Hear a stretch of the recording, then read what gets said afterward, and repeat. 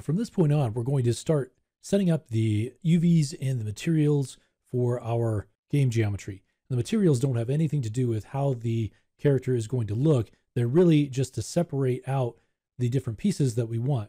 And so when we take this into Substance Painter, it's going to look at those materials, and each one of those is going to be separated out. And so, for instance, if we had something that was all the wood pieces, for instance, we could put on one material and one UV map. And that way we don't have to spread those material properties across a bunch of different materials. We can actually have one that is more focused on the wood parts, one that is more focused on the gold parts, etc. So let's go ahead and start with the eyes. And the eyes are going to consist of 3 materials. And because nothing else is going to be on those UV maps, each part of the eye can take up the entire UV space. So I'm going to go ahead and open up our UV editor.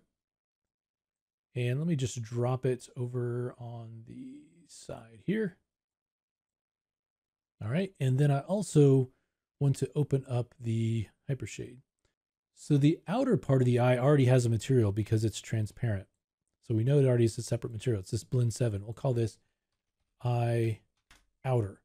And if you ever want to confirm what pieces of geometry are assigned to what, you can go in and right click on this and say select objects with material. So we've got the outer part of the eye. Let's look at the UVs. So the UVs for the outer part are set up like this. So this is the one pole of the sphere, and this is the other pole. And so we're not going to be adding a texture to this. And so we could actually leave this as is if we wanted to. If you turn on your checkerboard, you can see the pattern here. Now, one thing I will notice is the fact that the squares are a little bit squashed. And so if we actually take this and scale it down in the Y, we'll actually make those a little bit more regular. And you can see though, how when they come into the pole, what that looks like. So you basically got seams all across there. So if we wanted to make this a little bit cleaner, the way I'll do this with spheres is I'll usually go ahead and let's just cut this down the center. And actually it's going to be going this direction. So I'll create a cut kind of like that.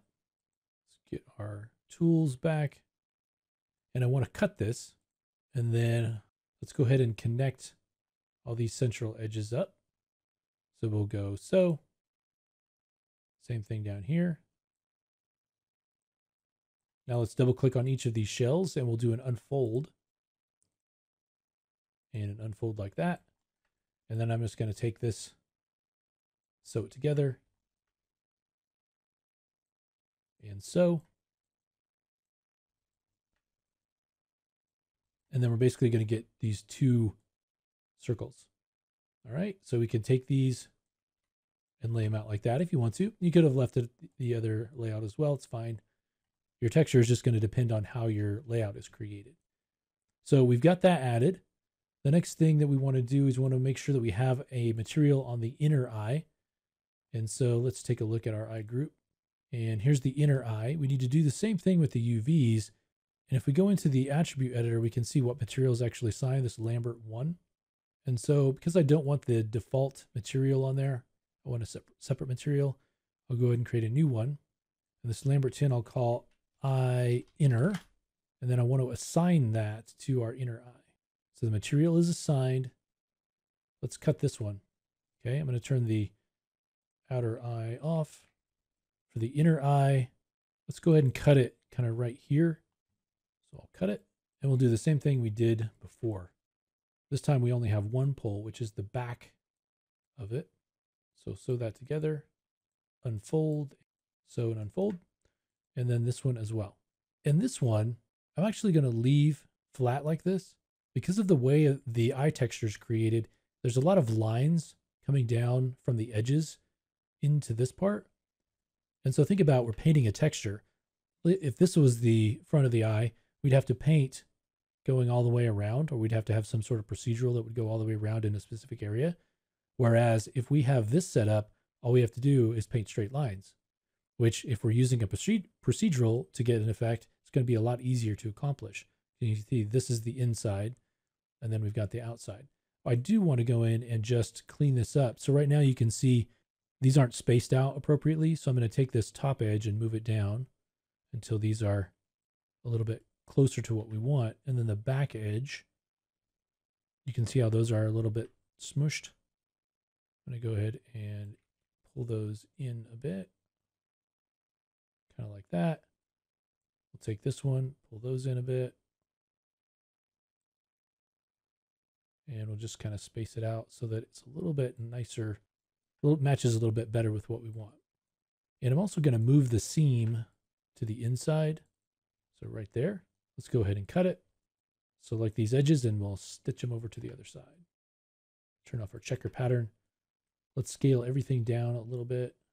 And you do want to make sure everything is inside of your 0 to 1 space. So something like that. And again, because we have the only material is going to be on this, then we can have that take up the whole space. And the eyes are going to be identical, so each eye can share the same material and UV space. So let's go ahead and add the pupil. Pupil is also assigned to Lambert 1. So let's go ahead and create a new material. I'm just going to create a surface shader, and we'll call this eye pupil. And let's assign it to the eye. All right, and then let's just grab these faces. And I'm just going to do a quick planar map. And I'll go into the options and let's use best plane. And now I will scale it down a little. Okay, so now our eye inner, our pupil, and our eye outer all have UV layouts completed and they have materials created for them. So because of that, we can now take our eye and you can see where one of the I think it's the pupil is red. And so what I want to do is we have the shaded turned on. We turn that off. You don't see that red. If you do see the red, all I'm going to do is flip this. Let me go up to modify and we'll just flip it. Make sure I got it selected. Go up to modify and go to flip. And so it turned blue. Blue is what we want, just because red is going to indicate a reversed normal, which in this case is probably not going to make a big difference because it's going to be in the same area. The geometry is all going to be the same. And so once we have that, I'm going to take the eye group that we have, Control G to group it, and then I'm going to Control D to duplicate it and flip it in the X by going -1. We'll freeze the transformations. And now you can see here, those UVs are reversed. And so we'll actually leave those reversed so the material can be exactly the same on both of them. The texture can be exactly the same. All right. So let me take our eye groups out of their duplication group. We'll get rid of those extra groups there. And we can start to call this something like eye group right, eye group left. Okay, and we can freeze the transformations on that initial one. And now our eyes are ready to go into Substance Painter. So the next thing that we want to do are take care of the gold pieces in much the same way. So as I complete these, I'm going to go ahead and turn the visibility of them off so that I know what's done and what hasn't been done. So next, we'll take a look at the gold pieces and how we can incorporate all of those onto a single UV map. So we'll do that next.